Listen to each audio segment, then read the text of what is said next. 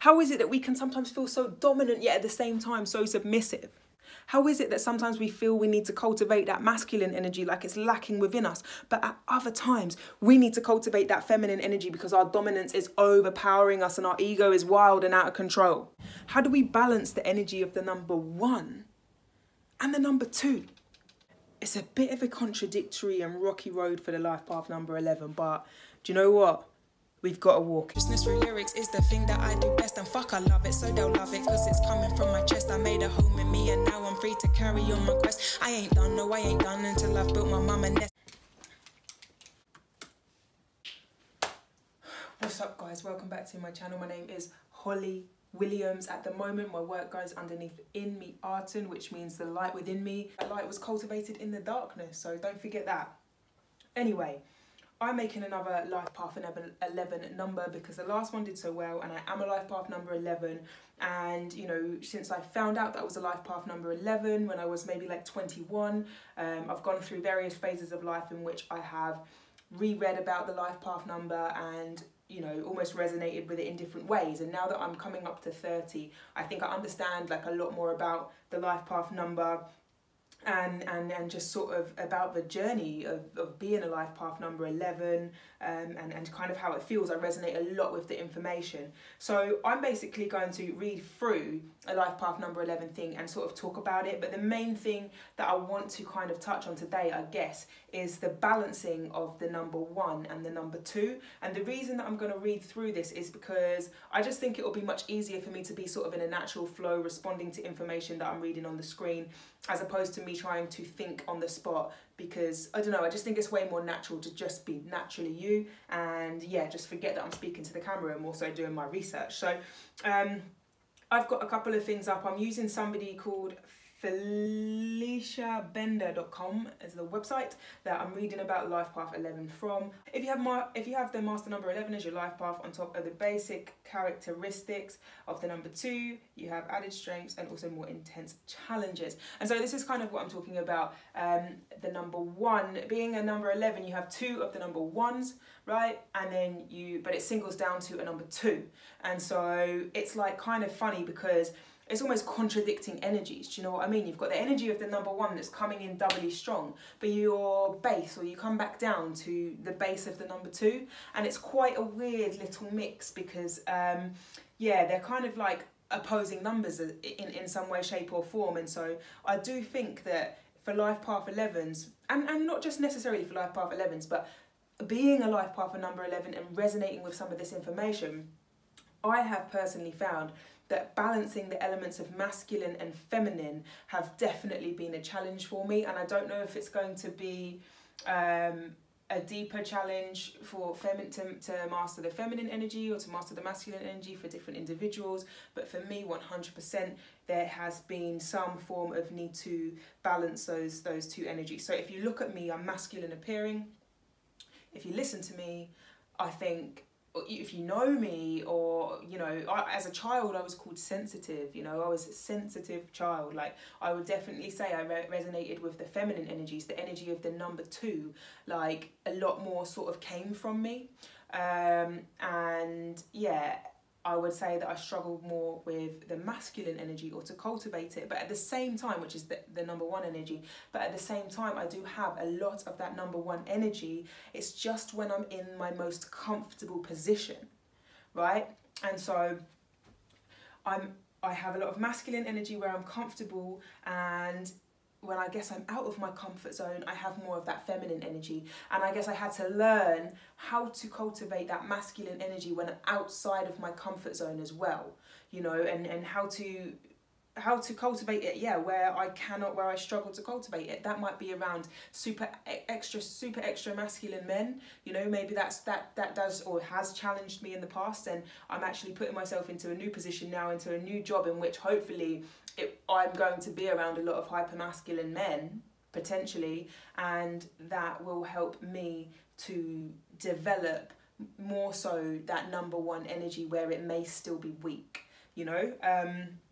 So I've had to sort of learn, and I think that some of us have to learn how to attain that balance. In our comfort zone, we might be very strong-willed, strong, show that one energy, but then, you know, when we start a new job, or we go here, or we're around more dominant people than us, somebody who's just a number one energy or something, then we maybe sit back and sink into that feminine energy and are a bit more soft, and need to know how to cultivate the masculine energy, but then at the same time need to learn how to cultivate the feminine energy in our comfortable environment, you know, where our ego wants to take over, wherever that may be.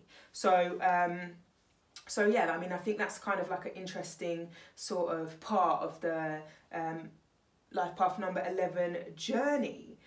So let's just have a look. Attributes of the number 1. I'm on numerologyblogspot.com. This is one of the best sites that I have ever used to learn numerology. I just think it's brilliant, like, and I think whilst I'm on here, let's just share everything, because this is just an amazing website. So I always come to Numerology Blogspot when I'm looking up numerology and trying to learn more about it, and just check, you know, get any more extra insight than I've been able to think of from my own mind. So yeah. Number 1 resonates with the vibrations and attributes of new beginnings, creation, independence, uniqueness, motivation, striving forward and progress, ambition and willpower, positivity and positiveness. It also resonates with the energies of pioneering, raw energy, force, activity, self-leadership and assertiveness, initiative, instinct and intuition. And honestly, this is something that for me has taken a long time to bring to the forefront. You know, like, to really get to come forward in me. I embrace the new like never before these days, but perhaps it wasn't like that. I mean, I think it always was, you know, and you might feel that force, but I didn't feel it as strongly as I do now. And I think I've really only just started to really cultivate the energy of the number 1, but in the nicest way possible. You know, I would actually say that, you know, I had the energy of the number 1 previously, but in the more negative aspect. So let's kind of have a look at the negative traits. So single-mindedness, intolerance, conceit, narrow-mindedness, lacking in emotion and being weak-willed, dependence, aggression, arrogance and dominance, self-satisfied, inconsiderate, stubbornness, single-minded, intolerant, conceited. I think it goes all over all of those words again.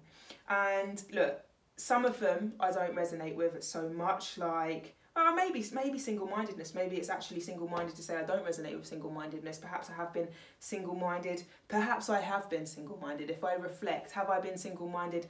Potentially. But definitely more so like, you know, arrogance, dominance, aggression in some way, shape or form towards my own goals, or aggression and frustration, a lot of those types of feelings for, you know, towards my desires and my wants, desire for power and my own power, you know, like almost not wanting to share everything, whereas now I'm like, numerology blogspot, let's get it out there, let's everybody use it, let's all grow together. Like at some point in my life I was definitely had more of a barrier to wanting to share because I wanted my recognition, whereas now it's like just give, do you know what I mean? And I think that now that 1 comes through in that way, and before it had perhaps been a lot more of a selfish 1 energy, where it was like, I want to be number 1, you know, whereas, you know, now it's maybe the double 1 is like, let's be number 1s together, do you know what I mean? I don't know, but it's definitely developed, and I don't know if anybody listening to this also has that type of a thing or has ever experienced that. What I would suggest doing is looking at positive and negative traits of that number 1 energy and seeing which one you are most tapped into, if you even are tapped into it, and work to gain that balance. And then look at the attributes of the number 2. So positive traits: diplomat, friend, artist, enduring peacemaker, gentle, kind, charming, insightful, sensitive, team player, ambitious, spiritual, well-mannered, placid, just, unselfish, harmonious, sociable, supportive, attention to detail, cooperative, decisive, poised, intuitive, adaptable, agreeable, cautious, considerate, emotional, flexible, loving, understanding, consideration, grace, devotion, the subconscious, balance, meditation. And, you know, obviously, I think that the base of the 11, life path number 11, is the 2, and perhaps a lot of 11s actually do resonate with the energy of the number 2. I definitely resonate with more of this kind of stuff. I was definitely seen as gentle, kind, you know, I was probably a bit of a people pleaser, have been a bit of a people pleaser. I have to remind myself not to be a bit of a people pleaser. I genuinely, I would say I put other people before myself, and again, you know, you just need to balance the two. Obviously, you want to put people before yourself, you want to nurture and you want to care, but sometimes that number 1 energy needs to come in and say, no, right now I need to look after myself, you know, in the nicest way. You know, sometimes the 2 energy can be our weakness, you know, because it can be. So looking at the negative traits, indifferent, unable to take responsibility, which I've been there, fearful, I've been there, weak-willed, I've been there, submissive, you know, I've been dominant of the number 1, and I've been submissive as well. You know, as soon as you're around somebody that's more dominant, because number 1 doesn't really come through in the backbone, it comes through in the knowing that you have something to do, you know, in the knowing that you have something to say, but it isn't really your backbone. You know, it's something that drives you from some place that, you know you're on a mission, but it just doesn't necessarily like pour from you in terms of like, you know, it doesn't just pour from you so much. More so the 2, at least for me. Submissive, pessimistic, dependent, indecisive, hesitation, lack of balance, unsteady, unstable, insensitive, inflexible, disagreeable, stagnant, inconsiderate, unemotional, unloving, fears making mistakes, fears unplanned change, fears being alone, fear of the unknown. And you know, I definitely have resonated with a lot of the positive aspects of the number 2 energy, but also a lot of the negative aspects of the number 2 energy, which means I think I was more so the number 2. And so I just guess that basically something for us 11s to do is to really study the masculine and feminine energy and try and bring them into some harmonious balance. You know, try and be aware of when you are overly exuding feminine energy and it's kind of to the point at which it's deconstructive. I think all energy is just either constructive or constructive or destructive. I don't think it's good, I don't think it's bad, not necessarily positive or negative, just we build or we break. And sometimes breaking is necessary, do you know what I mean? Sometimes we need to break down to rebuild. You know, we just go through life making a bunch of mistakes almost and just learning from them, taking a bunch of actions and analysing and learning from them. So looking at the energy of the number 1 and the energy of the number 2 and figuring out the constructive aspects and the destructive aspects of both of them and learning to recognise when you are in those and what is it that you need to cultivate. Is it more of that number 1 energy? Is it more of that number 2 energy? Could it be that you have enough number 1 energy in the home but not in the workplace? Yeah, and is it good number 1 energy in the home, or is it constructive number 1 energy in the home, or is it destructive number 1 energy in the home? And then where do you go with that? If it's destructive, how do you make it constructive? Do you need to bring some more of that 2 energy that you naturally have everywhere else into the home? Where in life do you need to work on these energies, these 1 and 2 energies, these masculine and feminine energies? How can you bring them into the yin-yang symbol, do you know what I mean? Into this beautiful balance that exudes both masculinity and femininity. Because when we have that as the 11, the number 1 energy and the number 2 energy, the masculine force and the feminine force, when they come together as one, and this isn't just for life path number 11s, but it's for everyone, but when they come together as one, we get 3. You know, the chance for creation. And that is when we really get to create the most beautiful pieces of work. You know, not male and female, masculine and feminine energy. When they support each other beautifully, we get 3, because masculine is 1, feminine is 2, they come together and they combine, and now there's 3, and there's the chance for creation. And that is, I think, when the most beautiful types of creations come through. When you are both strong and submissive, when you are both dominant and submissive, when you know how to stand in your power, but you know that sometimes submission is power.